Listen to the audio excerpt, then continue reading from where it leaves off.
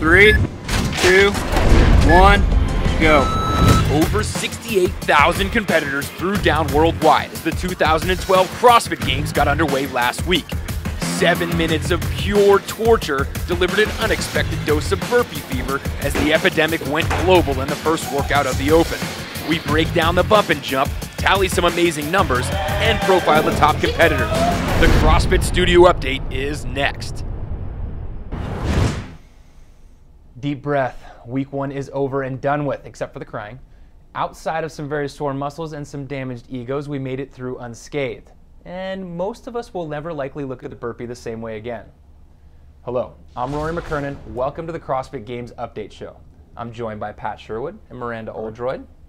Guys, talk about some impressive numbers. After Sunday, the final count on open participation for individuals up 175%. We are all competing against 68,825 other CrossFitters. It's incredible. And while the largest share of those CrossFitters are here in the US, this has truly become a global competition with 84 countries participating in the Open. That could be really impressive or not, depending on how many countries there are. I don't even know how many there are. So Pat, last week you put out the call for affiliates to opt in. They met that call. Were you surprised by the results? I was pleasantly surprised, and thank you guys all out there for chiming in. Nearly 80% of the 3,700 CrossFit affiliates worldwide joined in, making this the largest participatory event in CrossFit's history. Amazing community, Very cool. Fantastic. The number, though, that strikes fear into my heart, makes me shake in my shoes, especially after doing the first workout 2 times. Oof. Okay, 5,666,826. That is the total number of burpees that were submitted to the leaderboard in workout number 1. Probably safe to say that's the most burpees ever done in the world? Yeah, I think that's safe. crazy. And Very I think safe. you did like 6 or 7, right? Well, it's a team effort. We're all in there. I competed. Okay, more on workout 1 in a minute, but looking ahead at today's show, we've got Ben Bergeron of CrossFit New England to discuss changes in the team competition format, and later, an exclusive update on some big names you'd ordinarily expect to see in this year's individual men's competition. But first, let's get the goods, guys. Talk about an unexpected workout. We heard a great amount of bitching when this thing was released, and I gotta say, it certainly had its ups and downs. Yes, very, very well said. And of course, there's a lot of bitching, a lot of complaining, largely by people that don't enjoy burpees. Nobody does. I'm in that crew as well. The workout crushed me, but some of us actually did well. You crushed the workout. Congratulations. Oh, well, thank you. I'm the fittest person at this desk at this moment in Thus far. time. That is But true. I have to tell you that I did it on Thursday, and I'm still sore. So. Oh, I don't blame you. I personally feel like I was in a hellacious fight with the ground for about 7 minutes, and I did not win. I was the loser. Seriously, I felt like this was a personal attack on big people, right? It was like a bad fat joke for 7 minutes the whole time. Why the burpee? Why 7 minutes? This is crazy. Yeah, it's a beautiful, simple little workout, and it stung. It stung really bad, but for a purpose. We need to remember, where are we going with the Open? It's the road to select the fittest individuals to go and compete at the regional level. And when I saw this workout for the first time, I had a laugh. Because what would CrossFit competition be if not shocking and pissing some people off? I thought it was a beautiful way to start and kick things off this year for the Open. Of course you did, Miranda. That's because you did well. Had it been something else, I think we might have heard a different story. Anyways, CrossFit's co-director of the CrossFit Games and head judge Adrian Bosman shared their thoughts on workout 1 from Cookeville, Tennessee, where they were visiting last year's champ, Rich Froning. Anyone can do it. Anyone in the world can do this workout. What's wrong with burpees? I think it's a simple and effective task. It's like, why run 400 meters? It's a great display of your heart. For some people, you get into it and you're like, geez, I just want to slow down or I want to quit. And others are just like, I'm going to fight and stay with it. Every division for this, after this week 1 of the Open, can be and will be measured against each other. Granted, the very fastest times might come out of little guys, but the best CrossFitters are still up there. A couple of very salient points from Dave that stand out for me. And first of all is that, yes, we are trying to test for the fittest person on earth, but we're still trying to make this competition available to everyone. Absolutely, and it's tough to think of a workout that's better suited and with a lower barrier to entry than 12.1 is. You need no equipment, you can do it absolutely anywhere. I also thought it was really cool to have everybody across the different divisions, men, women, masters, all doing the exact same prescription. So then you can kind of start to compare people across divisions too. For example? And, well, I might have an example prepared. Spencer Hendel, great games athlete, probably not a big fan of the burpee. Got 124 reps, which is impressive. Very. However, he would be currently placed 6th in the Masters Women 45 to 49 category. Why are you always Ouch. hating on the big guy? Sorry, Always hating on the Spence. big guy. You might want to throw up a red flag and say, hey, this is for the smaller guys. This is the only people that are going to do well in this workout. But then you see people like Jason Khalipa, a bigger athlete, Annie Thorisdottir on the women's side of the house, who are putting up astronomical numbers of burpees, right? Let's take a look at some of those numbers now. As if you guys have not all been leaderboarding in all of your spare time, we're going to take a closer look. First place is not just about bragging rights and placement anymore. There's a cool $2,012 on the line for the top man and woman with video proof.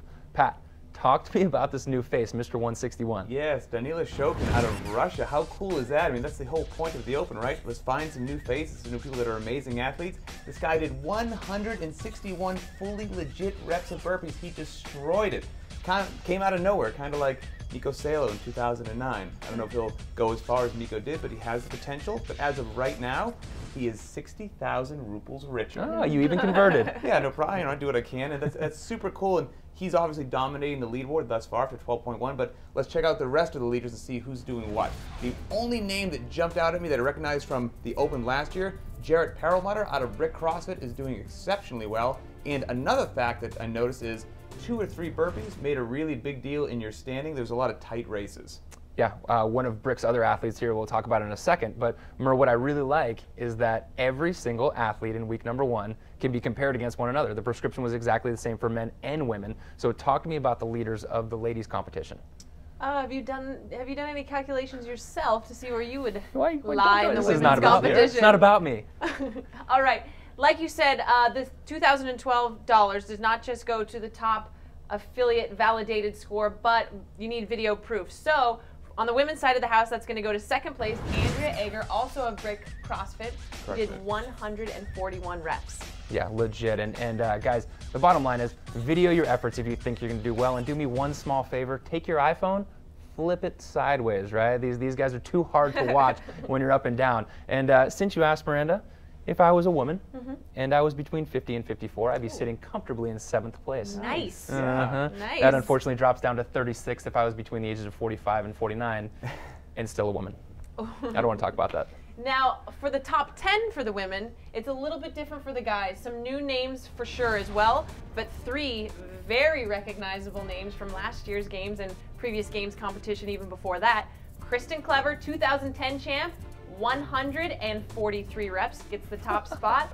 And Julie Fouché and Annie Sakamoto also made the top 10 with 135. Good Lord. The ladies are crushing it, and like we said on the men's leaderboard, some more unknowns. But let's check in with the people that we do know and see how they're doing. As of right now, Rich Froning Jr., the 2011 Games champion, got 141 reps. That puts him in 34th place. 2011 Women's champ Annie T, 42nd place with 128 burpees. Jason Khalipa, 2008 champion, got 131 reps, that big SO. He got 325th place with that effort. Graham Holmberg, Graham, 2010 champion. I'm not picking on you, I'm just doing my job. 122 reps, great score. But even that amazing work puts him in 1,484th place. Unbelievable. And finally, as you said, Kristen Clever, 2010 ladies champion, sitting pretty in first place, 143 reps. Now, Miranda mentioned this earlier, and we have to recap it here because while that sounds crazy that Graham's over 1,000th place, it's never been your performance in one workout that dictated how successful you're going to be. It's your performance across the entire set of workouts. So 4 more weeks to go in this competition. We've got a long road ahead of us. Now, in addition to awards for topping the leaderboard each week, this year we've added a new prize, the Spirit of the Open Award. Each week of the Open, a participant will be recognized as the individual who best embodies the spirit of CrossFit, and they'll be awarded a cash prize of $2,012. If you have a nominee for the Spirit of the Open Award, send your entry to support@crossfitgames.com. This award is absolutely fantastic. It's a great idea. It embodies everything that we all love about CrossFit, the community, pushing yourself, and just in general making people better. And this week's winner embodies exactly all of those things. A woman who has taken her strong will and love for physical training and applied it to her fight against breast cancer. Dr. Karen Marshall was an Olympic weightlifter and world champion in 1987. She set 60 American and world records and is the first woman in history to clean and jerk over 300 pounds. A world-class athlete who became a Wall Street professional Once she was exposed to CrossFit, she focused her competitive zeal on the CrossFit Games, and last July, she fought her way to 6th place in the finals of the Masters competition. But less than a month later, this longtime competitor, once known as the strongest woman in the world, would begin the toughest battle of her life. On August 22nd, I felt a lump in my breast.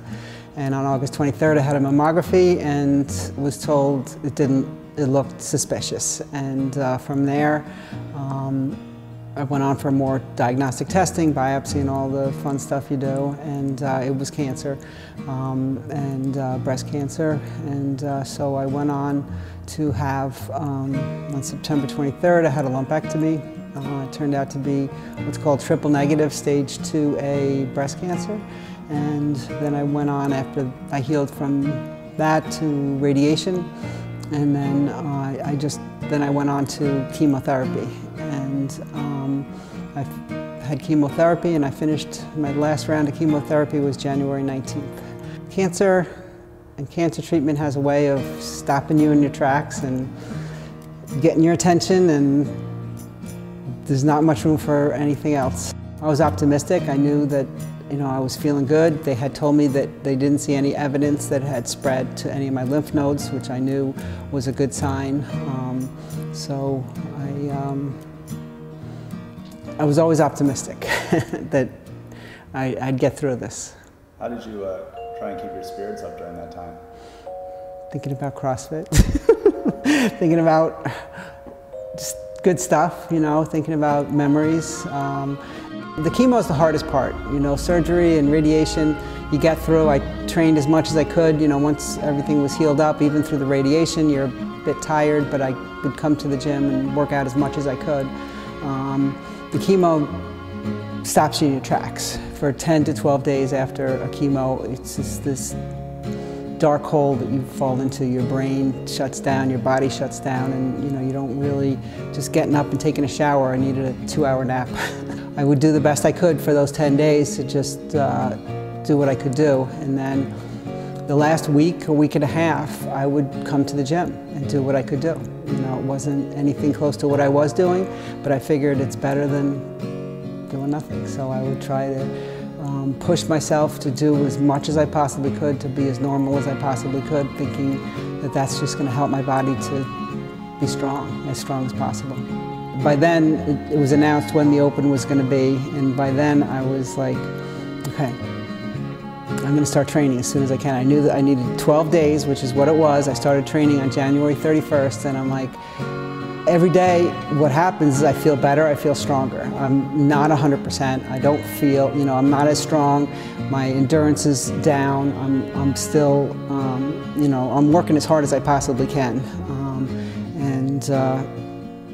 But my goal has been from throughout this is I'm going to try. I'm going to give it my all. I'm going to do what I can do. And if every week I'm stronger, then every week I'm going to be moving up that leaderboard. A powerful story, an amazing competitor both in and out of the box. You can see Karin's full story in the CrossFit Journal at journal.crossfit.com. Dr. Marshall, we're confident that you're going to come through on top. Thank you for being such an inspiration to the community. When we come back, coach of last year's team champions, CrossFit New England's Ben Bergeron. Stay tuned.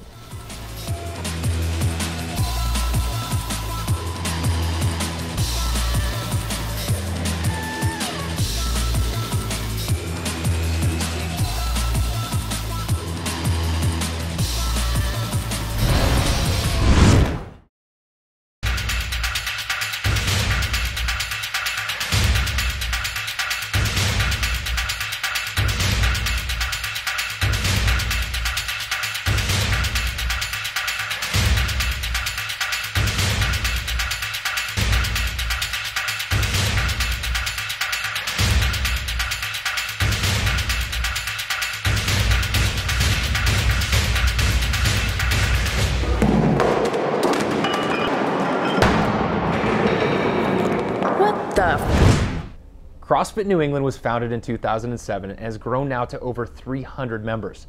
Traditionally, they've been one of the most successful affiliates in CrossFit competition.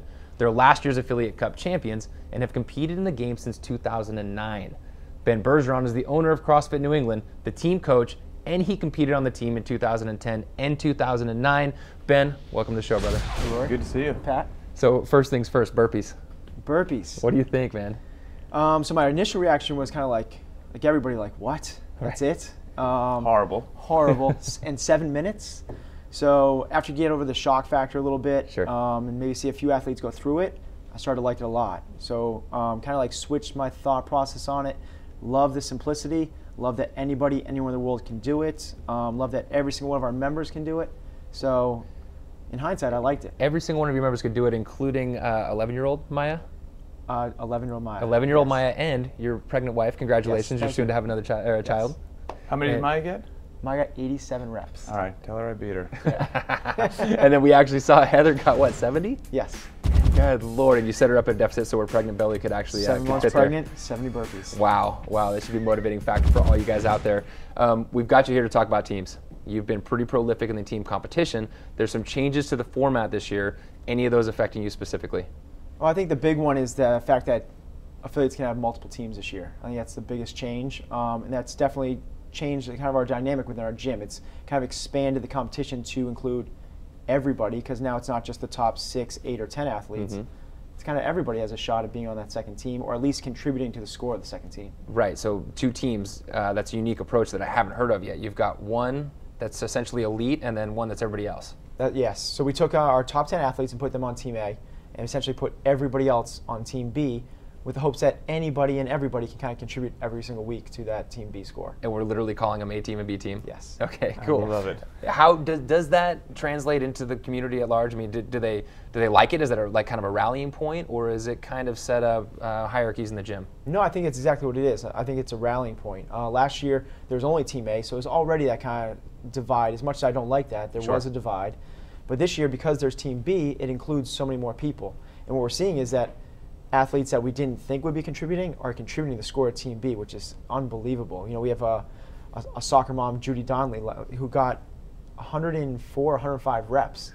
Came back in the next day, super motivated, doing RX weight for the first time. The next workout is pretty motivating stuff. Yeah. All fired up. Unbelievable. I'm super familiar with the culture at your gym. Every time I walk in, it's like everyone in there is a competitor. So you said your top 10 are on the A team. What was the quality? How did you choose who's going to be in those top 10? You've got a gym full of great athletes. Yeah, so I know a lot of other gyms use past competitions, or they do before they have to announce a team, they'll do a tryout. Mm-hmm. We don't go that route. It's more, I feel confident in my role as assessing the athletes and kind of as the captain or coach, whatever you want to call it, that I assign people to the teams. And I just kind of use the last 365 days as the qualification, not one day or one specific entity. So the buck stops with you. Buck stops with me, and there's a reason for that. It's if you use one competition, you're gonna get athletes that are good at that one competition or that one workout or those one specific movements. Okay. So it'd be like having a bunch of point guards on a basketball team. That doesn't make sense. You need the specialists. You need the strong person. You need the fast person or the metcon. You need the gymnastics person, because there is workouts that you can work with strengths. It's a little bit different than just being well-rounded. Having said, there's no substitute for the well-rounded. Sure, absolutely. So you've chosen your team. You're big into programming, creating athletes. How is your team preparing? What's team preparation look like in New England? Last year we started getting really close to the regionals and leading up to the team to the games. We trained a lot as a team. This year we started that back in November, maybe in September. Okay. So from September on, we've been training 5 days a week essentially as a team. Wow. See, that's a commitment right there. That's why you guys do so well. And of those individuals, I mean, your team was comprised of some guys and girls who in the past have been amazing individual competitors. Are you guys geared exclusively towards teams now? This year, yes. Okay. Yeah, this year. So we've had my wife Heather, 2-time games person, and James Hobart was on the games twice, and Mel Lockerbie, who missed the games last year, was in first place in the region and had a massive hand issue with those bars. Yes, I remember that. Yeah, it was Up, unbelievable. yeah. But this year it's like all for one and one for all, go team. There's nobody that's looking individual, and I think it's a testament to the community. It's unbelievable that high level of athlete is foregoing kind of like the big spotlight of the individuals for the team. Yeah, and let's take that a step further. I'm not drawing a parallel with these people necessarily with CrossFit New England, but you've got other people in different regions, like highly competitive regions like the Southwest. Tommy Hackenbrook, second place in 2009, an amazing athlete in one of the most competitive regions, really, I would argue for men, the hardest region to qualify from. Yep. So Tommy's now going to a team. He's in a very difficult region. So I know from the stuff I've read and seen that he's really focusing on his other athletes who have a very good shot at doing very well as individuals in the games.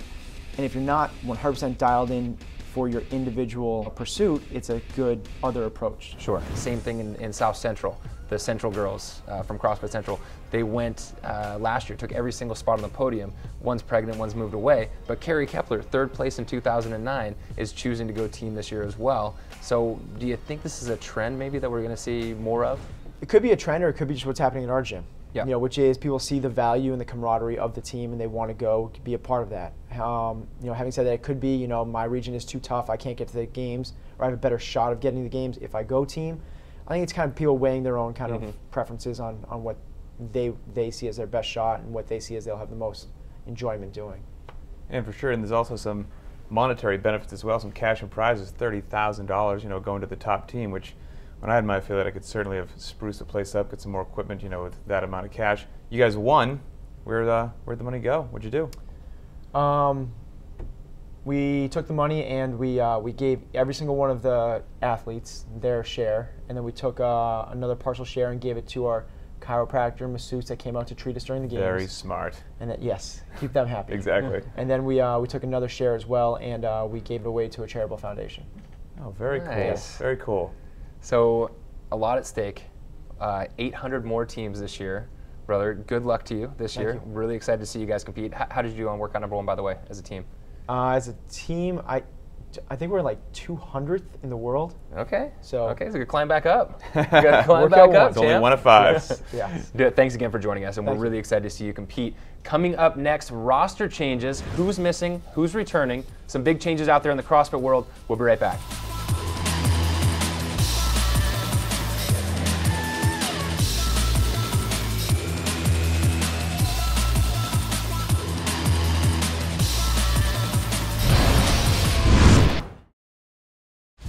CrossFit Games competitor Daddy Peterson doing WOD 12.1. 1, 2, 3, 4.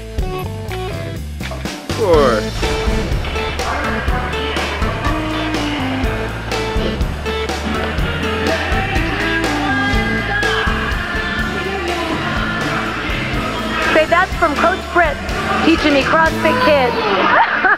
Welcome back. If you've been paying attention to the leaderboard, or you took the time to comment on our first show, you've noticed a couple of the biggest names in CrossFit missing.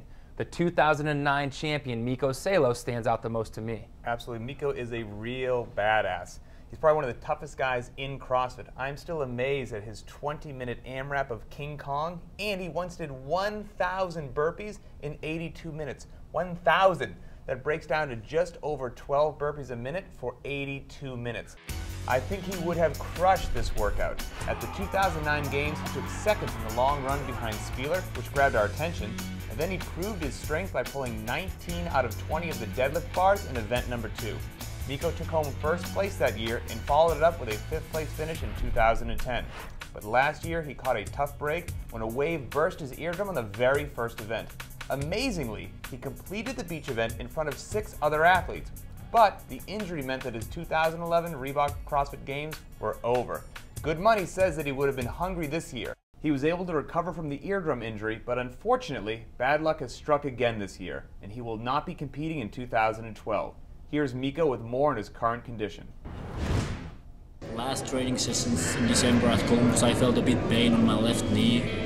And I came back to Finland and went to doctor. It turned out that my knee is in pretty bad situation, my left knee. They made a surgery like in 20th of December. I can't do running or jumping like double unders or box jumps, so my decision was to not compete this year's games. I want to make sure that my knee will heal as perfectly as possible, considering the situation. I want to already thank people who are in CrossFit community because of the great support they have given to me, and I'm really thankful for that. And I don't know how I can give back the things that this community has given to me, but one thing is that I want to be a trainer and help CrossFit HQ and help CrossFit Pori to spread the word of CrossFit and around the world.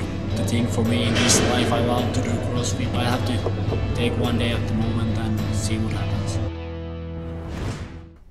This really opens up the European region. Mikko has dominated Europe since 2009, and also last year's winner of the European Regional has a shoulder injury and won't be competing this year either. So we're going to see some new faces out of Europe, obviously. Yeah, bottom line, we're going to see some new male athletes coming from the European region. Now, Mikko, you can't put your finger on one thing unless it's a trauma, but he's known for high volume. You think that has anything to do with the knee injury? High volume, and also, who knows, before CrossFit, he was a professional soccer player. There's definitely plenty of knee stress in that sport. Sure. Now, more big news. 2011 second place runner-up Josh Bridges is also out of the competition. I know this is terrible. I mean, he's got a good reason for it, but Josh was the only person really close to Rich Froning last year. He placed second in the games.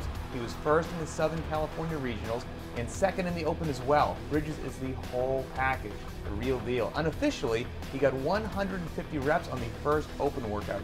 He can run, he can swim, he's excellent at body weight movements, and however, for one of the smaller athletes, this guy can move some weight. This year, Josh is deployed with the U.S. Armed Forces. Through his coach, CJ Martin at CrossFit Invictus, he had this to say. Due to my service obligations, my participation in the 2012 season is probably going to be limited to being the biggest fan I can be of the Invictus competitors and of the individual competitors that I have become friends with over the last year. I've made peace with not being able to compete this year. I knew after last year that it would be unlikely I'd be able to participate in 2012. It's a very tough pill to swallow, but I finally got on board and started my 2-year training cycle with the 2013 games as my target. Anytime you have a serious contender like Josh either move or not compete, it opens a spot for the other competitors. Here, Josh's absence makes a giant opening in the SoCal Regional as well as for a top spot at the CrossFit Games. But as much as we'll all miss him, what can you say about a man who's serving his country? Man, stay safe, Josh. Let's go now to returning athletes. Some big names are staging comebacks. Their return is going to mix things up in their respective regions. One of my favorite competitors, they call him Commando Steve. He's the Australian Biggest Loser celebrity personality down there. So Steve Willis is back out of Australia. He's been out of the game since 2009, but he's old school tough, and I gotta say I'm excited to see how Steve's gonna do this year. Absolutely. There is no doubt that Steve's return is going to be a game changer in the whole Australian region. Like you said, 4th in 2009, the Australian region has not seen an individual competitor do that well at the games since Steve. The big question is Steve going to be a little rusty after taking all that time off? Now, last year, the big name down in Australia was Pat Barber. Right. He has moved. He's with us here in NorCal. So we might see, with Steve's return, a podium finish from an Australian again. I couldn't agree with that more. You've got to give Steve credit. You got to also say it has been 3 years, and we've seen people like Chris Hogan. Chris Hogan is now a 3-year Games veteran. He's continued to get better and better every single year. Speaking of former top dogs, I could not be more excited to announce 2009 female champion Tanya Wagner is going to be back this year as well as an individual. Absolutely. Tanya Wagner dominated in 2009. She won by a large margin. She was so far ahead in 2009 that all she needed to do in the last event was just finish it to be champion, which of course she did. She went team in 2010 and missed 2011 to have a baby. She's a seasoned competitor, and there's no way she's not going to have a large impact. Yeah, Tanya, though, is in a difficult region. She's in the Mid-Atlantic region. She's going to have to beat athletes like Christy Phillips, Gretchen Kittelberger just to get to the games. But I have no doubt, like you said, Tanya is a fighter, and I personally would love to see her at the games this year. Yeah, I mean, the games have certainly grown in her absence, but you can never count out a former champion. I mean, the history of sport is full of comebacks by ex-champions. It's been a crazy, crazy week. You can be sure that next week will be the same. Let's turn to the week ahead and Workout 2, released tomorrow at 5 p.m. Pat, Miranda, let's talk about predictions. All right, here's my best guess. We're going to see pull from the ground, deadlifts for the men, maybe 185 pounds for the loading. Yep, 135 for the ladies, paired with a double under. Probably double under first so that everyone can compete, and not too long of a time domain because it does add up, 5 to 7 minutes again. Is this just wishful thinking? I mean, that's so specific. I would love He that. loves I would love double that. Please. unders. This is the Pat Sherwood special. Miranda? I don't know, maybe like a 16.5-minute AMRAP GHD sit-up. I have no idea. I like where your head is. It doesn't sound fun at all, but everybody could compete. I don't care what it is as long as it's not burpees. No matter what it consists of, we'll be right here with you. For Pat and Miranda, I'm Rory McKernan. See you next Tuesday. See you, NT. I haven't Yeah, mentioned I my know, ear, right? but it's Cunts. my Yeah. left I don't ear. know. You don't even have the earpiece. No, I took it out. Your arms long look very, ago. very Long ago. inflated. All right, Thanks for chunks. playing.